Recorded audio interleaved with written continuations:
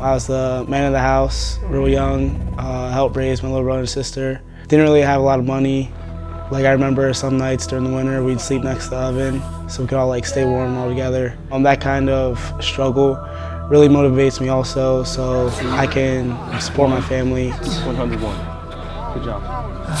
I joined the Navy hoping to travel and experience new things.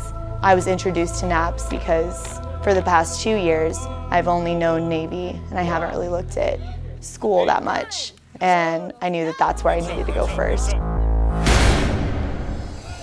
Initially I wanted to become an officer from day one in high school. It wasn't affordable to go to the colleges I wanted to go to, and so I had to make a decision whether or not to go to college or just enlist, which my parents really encouraged me to do. Yo, make it happen, make it happen! I had a lot of mentors in high school who said I had the potential to be an officer, so I really put my nose in the books. I finished top of my class in A school, finished top 5% in power school, and got a nice little package together and did well in my interviews to earn my spot here. Enlisting would have been a great opportunity for me to get some experience in the Navy, figure out what it's all about, and at the point when I do go to college, I'll be older, wiser, and have a better sense of purpose and actually have a solid idea of what I want to do. I'd say it's a little bit more difficult than boot camp, just more intense.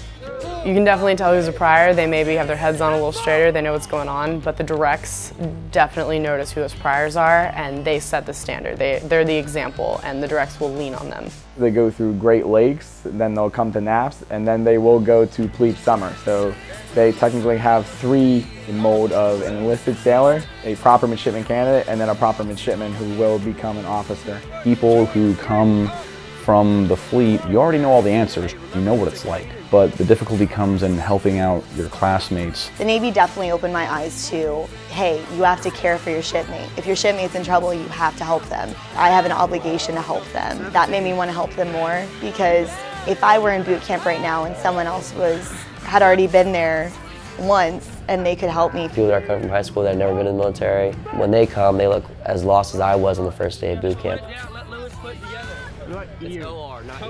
Try to be a good role model for those directs. I think what motivated me to go to the Naval Academy, Vice, other programs, was the camaraderie that they had between each other. Every time they have a task set in front of them, it seems like they know exactly how to handle it. The basic building blocks you learn now when you're being indoctrinated, that'll follow you for the rest of your life. Once you decide that you want to be an officer, it's not about you anymore. Everything you do, it's about serving your enlisted. It's for them. It's for this country.